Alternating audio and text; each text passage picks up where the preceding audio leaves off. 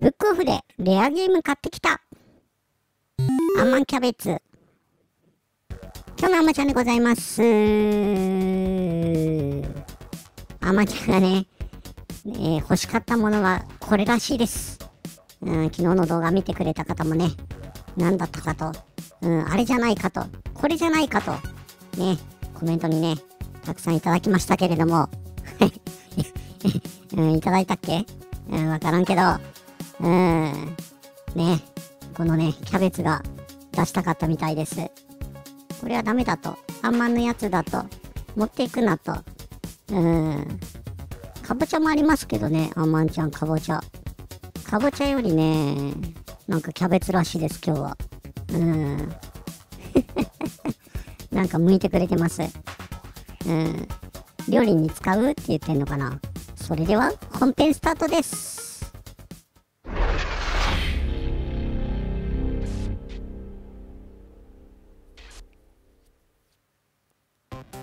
どうもプニでーす。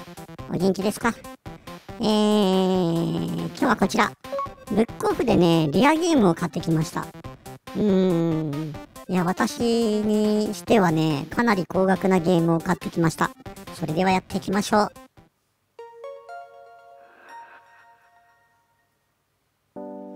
さあ、まずね、1本目ですね。1本目はこちらでございます。ドンキーコング。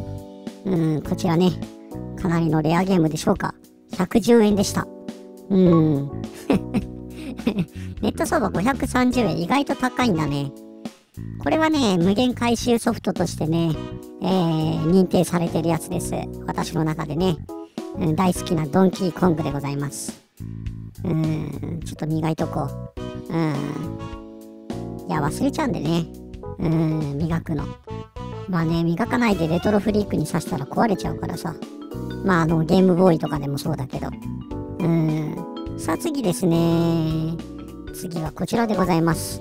俺の屍を越えてゆけ。こちらがですね、税込み528円だったかな。で、買いました。ネットの方がね、全然安かったね。ネットで買うことをおすすめします。ただね、今回パッケージが綺麗だったので、ちょっとね、持ってないソフトだったんで、購入してみました。ちょっとね、想像してるゲームと若干違ったんだよね。なので、まあ、あれなんですけど、ダンジョン系みたいですよね。なんか FF っぽい戦闘画面だし。まあ、面白そうではありますよね。ちょっとね、私が想像してたね、ゲームと違ったわ。まあ、ね、俺の屍を越えていけでした。なんかプリティサミーみたいなね。そんなキャラクターもいますけれども。まあ、ちょっとね、まあ、世代交代 RPG っていうことで、ね、屍を越えていって強くなるっていう、そういうゲームなのかな。で、こちらですよ。ボカンと一発ドロンボ。これね、持ってた気がするんだけど、持ってないリストにね、あったんだよね。ネット相場ね、1900円ですね。購入価格が1100円だった。これね、シューティングゲームなんですよ。ね、いや、これね、ずっと欲しかったんですけど、いや、高いは高いんですよ。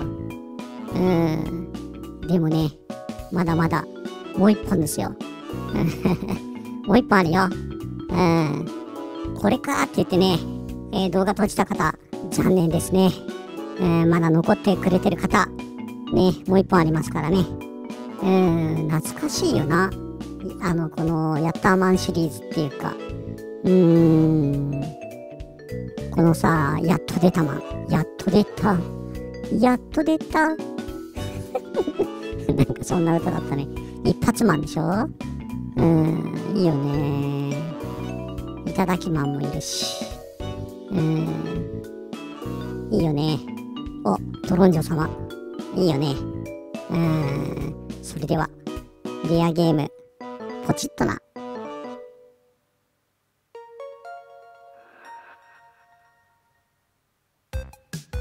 さあ、もう一本あるんですよね、実はね。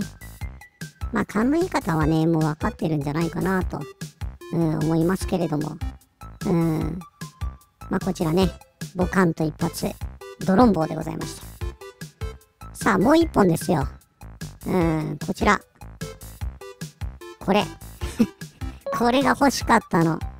タイムボカンシリーズのね、ボカンですよ。これね、ネット相場ね、7090円ぐらいする。私にしては高いゲーム買ったでしょ。レアの限界。私、ヤッターマン好きなんで、いや、これはね、超嬉しいですね。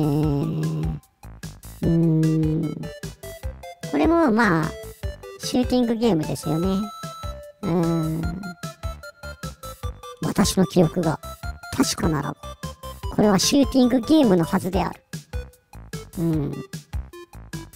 傷もないですね。あ、これ面白いデザインしてんな。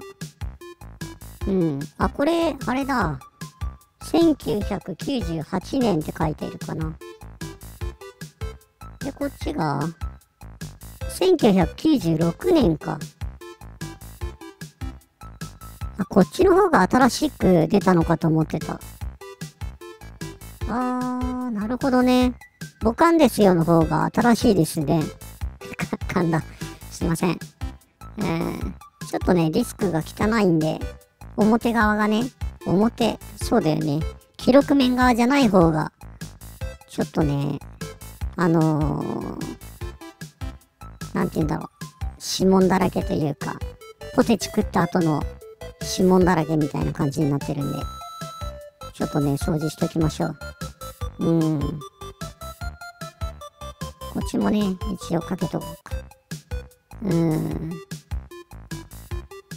これでね、もう軽く、水だけを吸い取るように。まあもう本当に傷ないね、これね。汚れでしたね。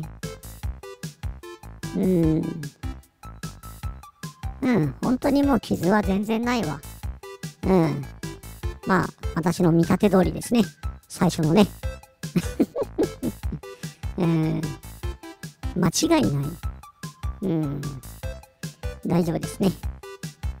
あ、いいね。綺麗綺麗。ね。これ。このさ、デザイン、ちょっと見てもらえる？ここのさ、この周り、このデコボコ。これ面白くない？これデザインなのかな？デザインじゃなかったら、またそれはそれで、すごいなと思うんだけど。まあ、というわけで、今回ね、この4本買ってきたんですけど、このどうしてもね、昔から欲しかった、ボカンと一発、ドロンボーとね、ボカンですよ。買ってきました。ちょっとね、ケースがね、ザラザラしてるんで、グラスターでね、磨いてきます。これでね、磨いとくと、ツヤも出て、なんて言うんですかね、触り心地もね、少し良くなるんですよ。まあ、傷はね、あまり消えないですけど、少しね、コンパウンドが入ってるんで、汚れはね、綺麗に落ちますね。いやー、私にしては珍しいでしょ。ここまで金額を、こう出させるゲームっていうのは、あまりないんですよね。で、やっぱりね、ヤッターマンは、やっぱり当時人気だったっていうのもあるし、まあ長寿アニメでしたよね。ボカンシリーズの中でも。だからね、すごく、まあ、見てた作品でもあるんですよね。で、あと、なんといっても、深田恭子さんのね、ドロンジョ様。あれが最高でしたね。い